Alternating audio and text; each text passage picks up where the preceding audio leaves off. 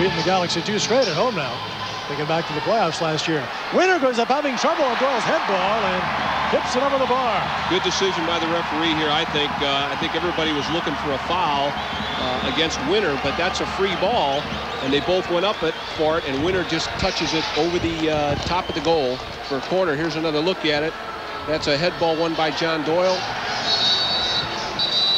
And there was a good challenge there.